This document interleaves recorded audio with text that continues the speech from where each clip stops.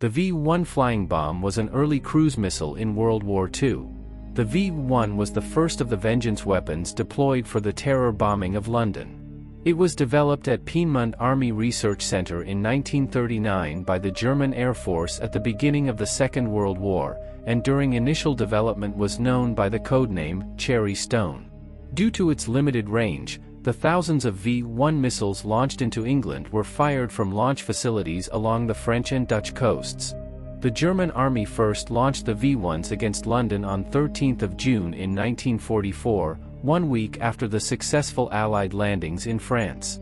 At peak, more than 100 V-1s a day were fired at southeast England, 9,521 in total, decreasing in number as sites were overrun until October 1944, when the last V-1 site in range of Britain was overrun by Allied forces. After this, the Germans directed V-1s at the port of Antwerp and at other targets in Belgium, launching a further 2,448 V-1s. As part of operations against the V-1, the British operated an arrangement of air defenses, including anti-aircraft guns, barrage balloons, and fighter aircraft, to intercept the bombs before they reached their targets, while the launch sites and underground storage depots became targets for Allied attacks including strategic bombing. The 4 German launch battalions could only operate from the Pas-de-Calais area, amounting to only 72 launchers.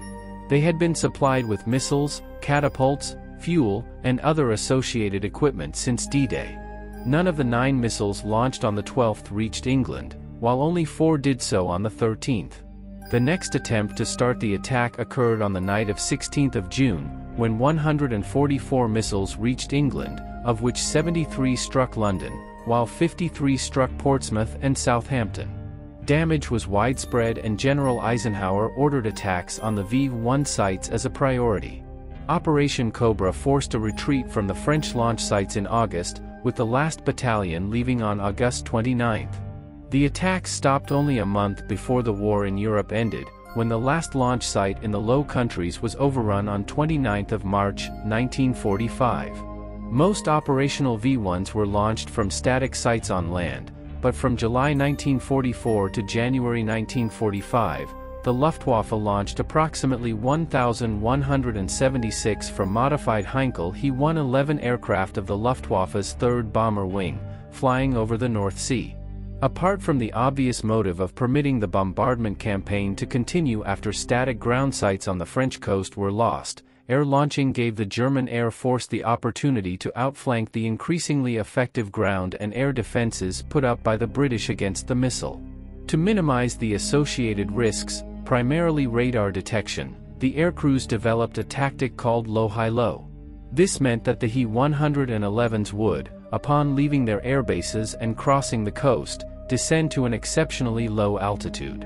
When the launch point was neared, the bombers would swiftly ascend, fire their V-1s, and then rapidly descend again to the previous wave-top level for the return flight. Research after the war estimated a 40% failure rate of air-launched V-1s, and the He-111s used in this role were vulnerable to night fighter attack, as the launch lit up the area around the aircraft for several seconds. The combat potential of air-launched V-1s dwindled during 1944 at about the same rate as that of the ground-launched missiles, as the British gradually took the measure of the weapon and developed increasingly effective defense tactics. In total, 10,492 V-1s were launched against Britain, with a nominal aiming point of Tower Bridge. 4,261 V-1s had been destroyed by fighters, anti-aircraft fire, and barrage balloons. Approximately 2,400 V-1s landed within Greater London, inflicting 6,000 fatalities and 18,000 serious injuries. The last enemy action of any kind on British soil occurred on March 29, 1945, when a V-1 struck Datchworth in Hertfordshire. Late in the war there were plans to use the Arado AR-234 jet bomber C version to launch V-1s either by towing them aloft or by launching them from a piggyback position atop the aircraft. In the latter configuration, a pilot-controlled, hydraulically operated dorsal trapeze mechanism would elevate the missile on the trapeze's launch cradle about 2.4 meters clear of the 234's upper fuselage. This was necessary to avoid damaging the mothercraft's fuselage and tail surfaces when the pulse jet ignited, as well as to ensure a clean airflow for the Argus motor's intake. The Arado AR-234 is a jet-powered bomber designed and produced by the German aircraft manufacturer Arado. It was the world's first operational turbojet-powered bomber, seeing service during the final years of the Second World War. The AR-234C version was equipped with 4 lighter BMW jet engines, an improved cockpit, with a slightly bulged outline in the upper contour, and integrating a swept-back fairing for the periscope, and a simplified window design with 13 glazed panels reduced to 8.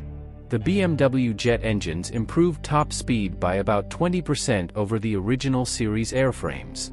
During October of 1944, the prototype AR-234C performed its first flight. Although an operational test squadron was being prepared, only 14 C-series airframes were completed by the end of the war, with fewer than half having engines. Some were found at the end of the war sitting in the open, complete but for empty engine nacelles. Flight testing of the new subtype hadn't started yet when Germany surrendered. No V-1 missiles were ever launched from the C version of the Arado 234 jet bomber. I hope you enjoyed this episode, and to make sure you don't miss my future work, please make sure you are subscribed to my channel and press the bell notification button. Thank you and see you in the next video.